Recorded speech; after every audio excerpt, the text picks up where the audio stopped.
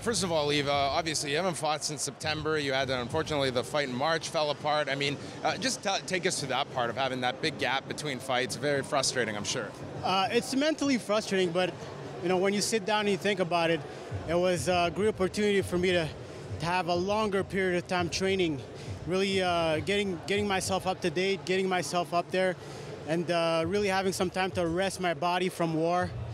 So I'm fired up. I'm ready to come back, and I can't wait for it. I know back in March they had you in and just wanted you to go through all of fight week. Did you end up making weight that week and everything? I made weight. I made everything I was fighting, but in the end, nothing. Just for the fun of cutting weight. The fun of cutting weight. Cutting weight, Well, tell us a bit about Dustin Pague now having an opponent that has not fallen out of his card coming up on Saturday. Tell us a bit about Dustin and what you've studied.